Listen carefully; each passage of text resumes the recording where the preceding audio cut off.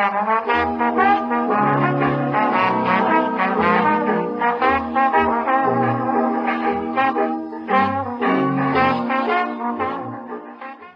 back to 1834 Restoration House. Today's video is going to be a little bit different.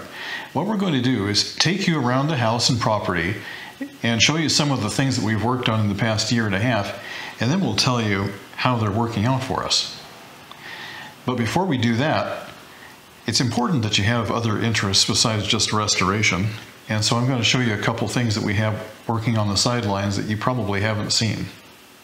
Today's program is sponsored by the generous support of our patrons. Your support helps to further our historic preservation efforts. For more information, visit patreon.com/1834 Restoration House. I've been dabbling with vintage stereos for many years now. This is an old Heathkit tube amp stereo, and it probably dates back to the early 60s, so this thing is about 50 years old. And I had a customer contact me asking if I could do an electronic refurbishment on it. And so that's what I'm doing. It doesn't work, and so I'm replacing all of the electronics to bring it up to modern specs, because 50-year-old electronics really don't sound very good. But I've done a couple of these already, and I can tell you that having refurbished it makes a huge difference in how good it sounds. But that's not all. You see, this place is turning into a used amplifier lot. We've got this one on the bench. Inside this box is another customer's amplifier that's also waiting for the same treatment. It too will be completely electronically refurbished and then sent back. Inside this box is my personal amp, which I inherited from my grandfather. Now, the thing didn't work too well when I got it, and so I went through it, completely refurbished it, and today it sounds fantastic. And here's number 4. So I had a customer contact me, and he says, "Mike, I've absolutely had it with this thing. I've had 3 different stereo technicians look at it. Nobody can fix it. I can't fix it. I've had it. I don't want this thing anymore, but I don't want to throw it away. So would you be interested?" I said, "Sure." And so I picked it up really cheap. He sent it here, and I haven't yet worked on it. It's completely dead, and I don't know what's wrong and haven't had time to look at it. But here it is. Like I said, this place is like a Heathkit service depot. I don't know why, they just seem to find me. But all 4 amplifiers look identical, and they're going to work. The room upstairs that we're working on, and we're stripping the paint off and refinishing the wood and making it look all pretty, is going to be my sewing room. And this is part of the sewing stuff that we have. And on the other side, we'll show you what projects I'm actually working on, because several people have asked. So let me show you what I've been doing. This is the rest of my sewing stuff. As you can see, it does literally take up half of this office space. The other half is our desks and our editing system, and we'd like more space for the actual office stuff. So that's why all of my sewing stuff is going to be going upstairs in that room once we get it finished. The project I've been working on is this old-fashioned dress, and it's a work dress kind of thing. I do want to make an apron for it still, and I am making a vest, and that's the vest. So we'll get it all put together, and then the vest will really help keep me warm in the winter time, because the top part is not insulated really well, whereas you have many layers on the bottom half. So that's the reason for the vest. As you can imagine, I'm very excited to get a whole sewing room. But we didn't come here to talk about vintage stereo amps and fabric and sewing projects. We came to talk about our Victorian house. So here it is. This house is 122 years old, and we've lived here about a year and a half. We've done a lot of things here, and that's what we're going to talk about today, and show you some of the things we've done in the past and how they're working out for us. So how do you like living in a Victorian? It's been a year and a half. We've never had a Victorian before. I love it. It's kind of different. It is kind of different. There are doors everywhere. Yes. Every entrance, every hole has a door. It's incredible. But it's really nice because you can keep some rooms cool and some rooms warm. I also love the fact that this house is very solid. Earlier this year, we had a bunch of bushes here that were kind of like half dead. They looked scraggly, they looked really old and worn out, and I really wanted to take them out and put new ones in. As we took those bushes out, we discovered that there is a little brick planter down here. And we also discovered there's a water catchment behind it. It was all buried under quite a bit of soil. So we decided to rebuild it. And it is a couple bricks higher, we think, than it originally was, but I think it'll look really good, and it was a lot of fun to be able to put something back when you suddenly discover it. So it was a much bigger project than we intended, but it looks great. Next spring is when we're gonna put more flowers and fill it in a little more, and it'll be beautiful. I'm looking forward to that. One of the first things we had to do, even before we could move into the house, was put a mailbox out here. Now, previously the mailbox was on the house, and a lot of these houses had mailboxes on the house, but over time, the local postmaster has been making people put boxes out at the street because they want to be able to just roll up, drop it, and go without having to go up to the house. Understandable, it's more efficient. So Jeannie looked online and found this really nice Victorian style mailbox. So we dug a hole, put a foundation in, mounted the box, and it's been working great ever since. Another thing we did was uncover this mystery structure. You can see the ground where the overgrowth was.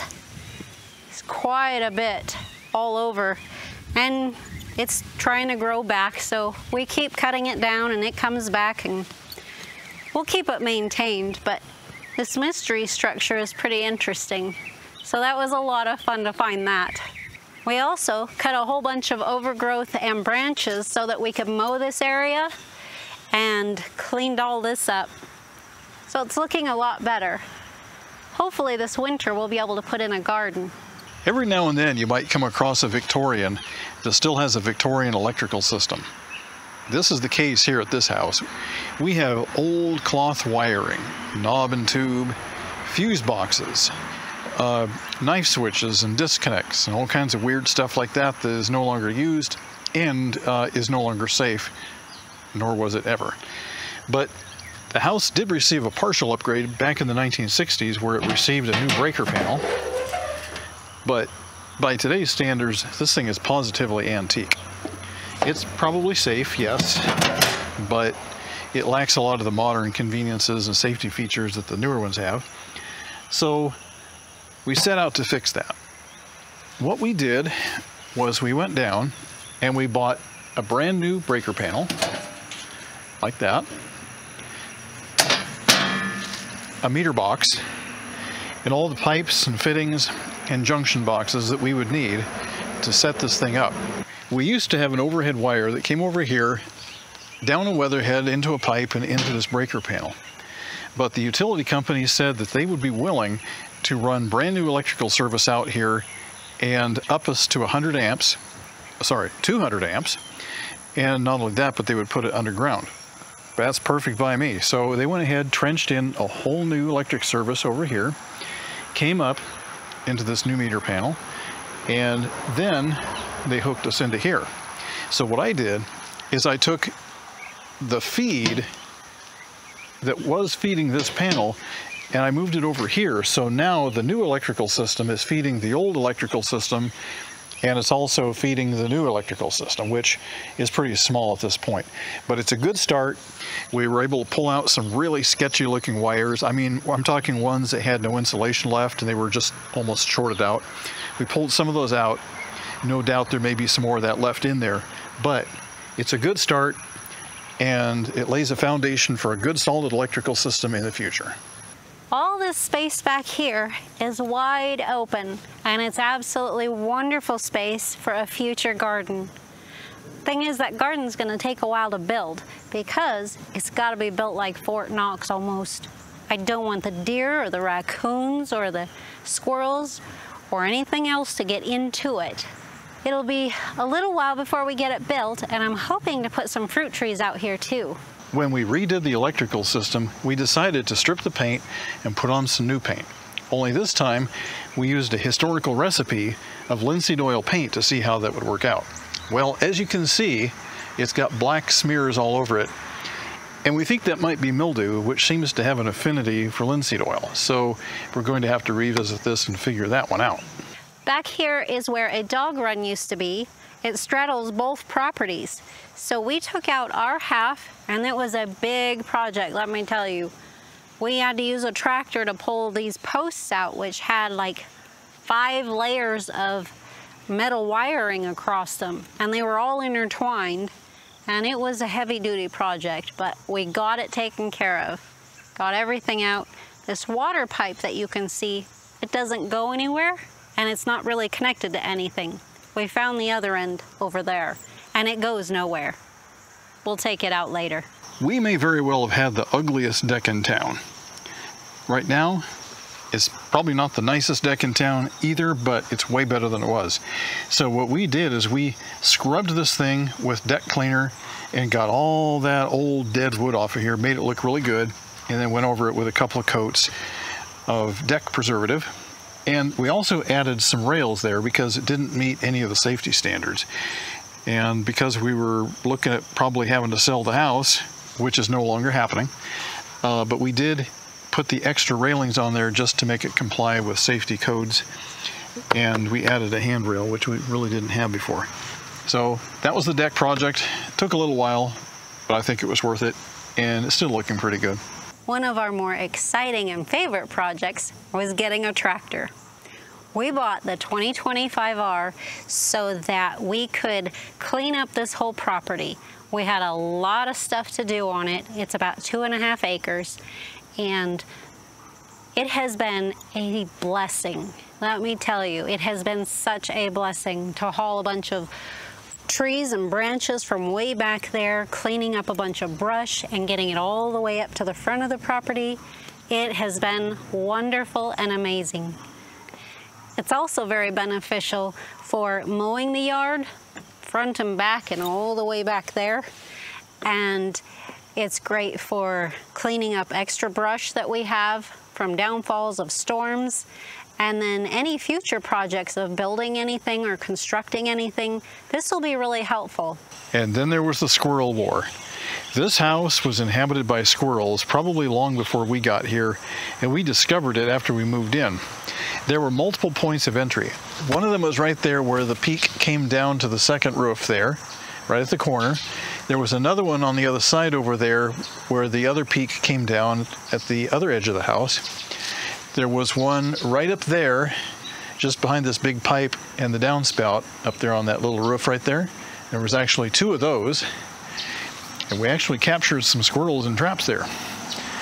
And then there was another point of entry way up there, right next to the chimney, about 3 feet over where the 2 roofs come together like that. There was another point of entry. So I went up there, and it took a long time to find all these, but I went up there, closed up every single one of them with hardware cloth and screws so that they can't get in. And then, because we did the electrical system, that got rid of the electrical wire to the house, and that's how the squirrels were getting up there, as they would climb up the pole, cross the wire, they're on, right? So now that that's gone, they can't get up there anymore. One of our viewers, Belle from Arizona, hi Belle, sent us a do-it-yourself cactus kit. And it is beautiful. It is doing really well. It loves the sunshine here, and we get enough humidity to keep it happy most of the time. I do check it every week to make sure, but it is doing really well. Look how much it's grown. It's very colorful, and I love it. The Victorian electrical system that we talked about is still alive and well, still sitting under this asbestos cover, and full of fuses and knife switches, and yes, I could reach in there and shock myself. Totally not safe on a lot of different levels. But it's still working. There are still parts of the house that are still on this, and they still need to be taken off. But the good news is we got rid of this clock timer here, which was doing nothing, and we were able to remove a lot of the circuits that were inside this cabinet here. Take a look. Fuses. This one here is completely empty, and it's ready to come off the wall. This one here still has a few circuits in it. More fuses. Isn't that lovely? So my goal is to finish up that work and get this done. When we bought this place, it had no laundry facilities whatsoever. So this is the space we decided to make our laundry room. We had to plumb in the water pipes. We had to plumb in the gas pipes. We had to put a vent out here. We had to do quite a bit, but it was so worth it. I love this space. It's working fantastic, and it's easy access to everything. At one point, we decided to spend a little money on the Victorian look, and we bought some Victorian light bulbs. These are real carbon filament light bulbs, and I call them toaster lights because they have the wires that go back and forth. But these are not LED. These are real, true Edison style light bulbs made with the same technology from 120 years ago. If you saw our earlier videos, you'll remember this whole area was filled with gold carpet. There was gold carpet in the dining room, all behind me, all the way up the stairs, and it was nasty. Very thick, nasty carpet. But we got it all out, and we got all the padding out, and we were thrilled to find nice floors underneath, even in the dining room, up the stairway. So later in the future restoration, we will restore the floors and the stairs and make them all nice and pretty again. One of the things that we learned early on as we started restoring houses together is that we absolutely must have a clean sleeping quarters. Clean, fresh, and nice. And so before we moved into this house, we took the time to wash the walls, the ceiling, and we repainted this room in a little bit stronger color than what it had originally. Now, is it restored? No, it's renovated, but eventually we will restore it and bring it back to its original condition, but that's a project for another day. But for now, it makes a really nice master bedroom. At one point, we thought we were going to have to sell the house.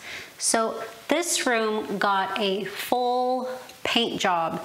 Now, there was already paint everywhere. Everywhere, I mean everywhere. Except the floors. But it was already painted. So what we did was we freshened it up and got it ready to sell.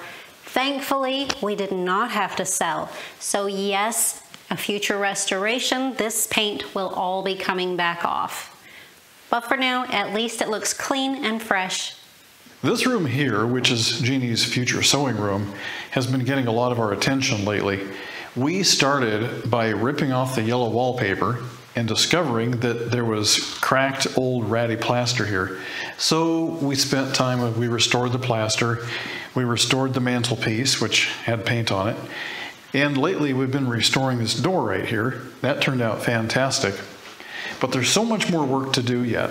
We need to hang wallpaper, and we need to go up there and finish removing the paint from the ceiling and cleaning up the baseboards, the crown moldings, and even the windows.